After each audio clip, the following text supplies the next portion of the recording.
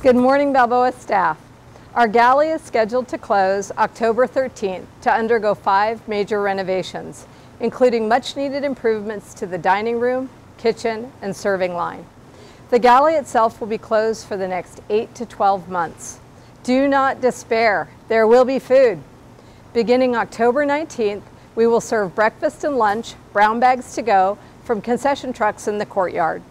Breakfast will cost $3.45, and lunch will be a bargain at $5.50. The commercial food trucks will move to our parking lot, specifically the Upper D lot. Additionally, McDonald's, Subway, Saint-Tropez, Dunkin' Donuts, and the NAXs remain open options for food. We recognize that for many, this prolonged renovation period will present a significant inconvenience and changes to our dining routines. We've all come to appreciate the good food and convenience that our superb galley and staff are famous for. We anticipate a much improved dining experience at the end of the renovation period, and we sincerely appreciate your patience as we adapt to changes in our dining routines.